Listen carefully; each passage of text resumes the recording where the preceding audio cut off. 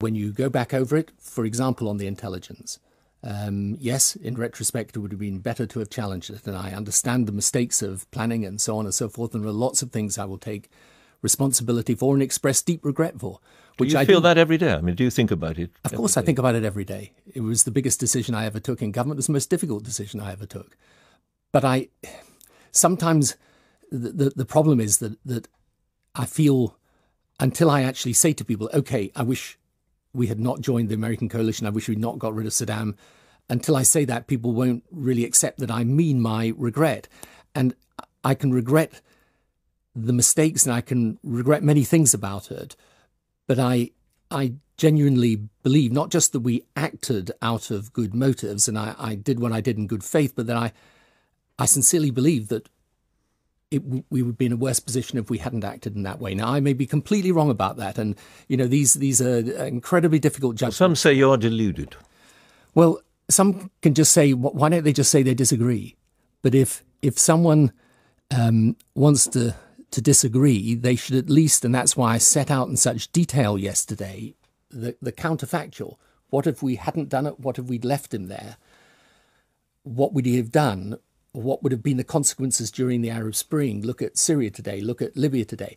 I understand if people still disagree, but at least do me the respect. If I respect your position, do me the respect of going and reading my argument and understanding that there is an argument there. You may decide in the end, no, I don't agree with it. But it's, my worry is when all of these debates are conducted around character and good faith and as lies, and if you're not careful, what you end up, the casualty of a debate that's all about that type of invective is you're then unable to have a proper debate about the difficulty of dealing with this issue, because we see it everywhere in the world today. Isn't there a sense, perhaps, in which you're a deeply religious man, we know that, it's impossible for you, in a sense, to offer the people who have been affected by the war the apology,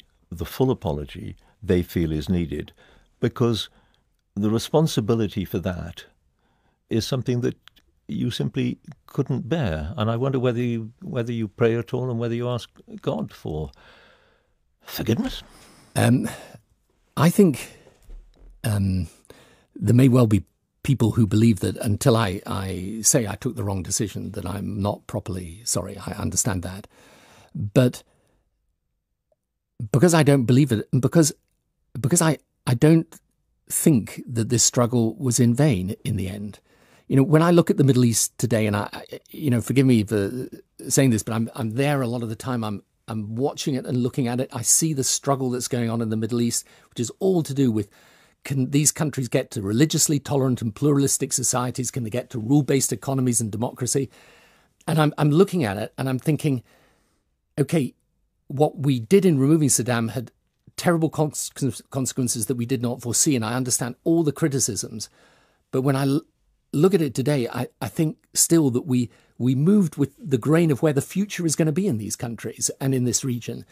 And in the end, when I look at other battlefields or battlegrounds in the region, are we better off in Syria than we are in Iraq? I don't know, but I know that this debate can't just be conducted in terms of, whether my decision in Iraq was taken on right or wrong grounds or in good faith or bad faith. It's at some point we've got to be able to have a what I would call a really